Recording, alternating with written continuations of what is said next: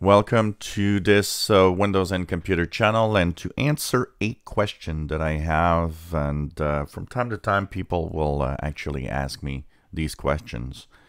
The reserved partition is something that is used by manufacturers very often. And what does that do? Well, basically, often your laptop or new computer, they will tell you, if you press F12 or F2 or, whatever F key of your keyboard when you boot, you can access the reserved partition install. So usually what that happens is when you actually purchase a PC, today they don't give you any CDs or any DVDs anymore. What they do is they take your hard drive and reserve part of it with the system for the computer you have. So it has a Windows operating system and it has the drivers that came with the machine when you purchased it. Now, at the beginning, when you purchase that computer, it's not a bad idea because you can easily, reinstall your system using that reserved partition. But as time goes by, that reserved partition gets old, and what happens is that the Windows version you have is very different from the one that is on that partition. So a lot of people ask, well, what should I do with that reserved partition? Can I delete it?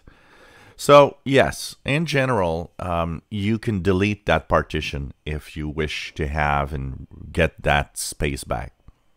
Most of the time, the way I did it, and I do it when I want to do it, is when I do a reinstall of Windows. What I do is I will use the reinstall of Windows for a clean install and use the partition tool to remove the partitions and create one big partition for the hard drive.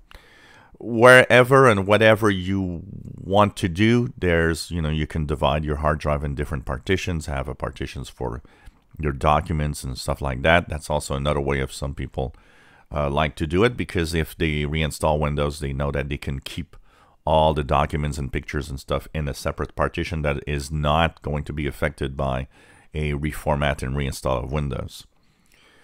Whatever way you like to do it, yes, that reserved partition can eventually be removed from your PC. And like I said, I usually use the moment of a clean install to do that with the partition tool.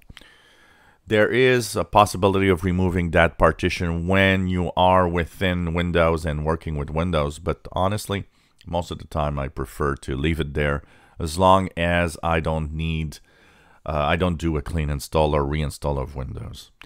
So if you have an older PC, for example, that partition becomes useless quite rapidly. Some people are on Windows 10 on their PC, but they have a PC that was with Windows 7 when they purchased it, or Windows 8 when they purchased it.